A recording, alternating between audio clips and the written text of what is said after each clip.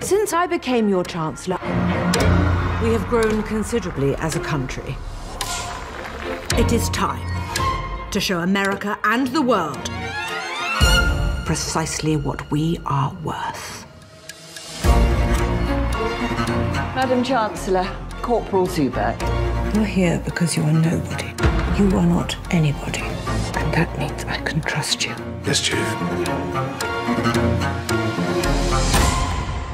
You will never be in control of this place ever again.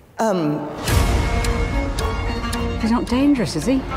Everything's fine. The Chancellor couldn't be more pleased. And we like it when she's pleased, don't we? Yeah, we do. Have some pride. Let me do my work and be grateful. Okay? Okay. Sorry. Without her, nothing makes sense! You do have a wonderful way with half-wits, don't you? Yeah, I'd like to see her. Is she expecting you? I'm her husband. Is she expecting you? One expects their husband to enter a room.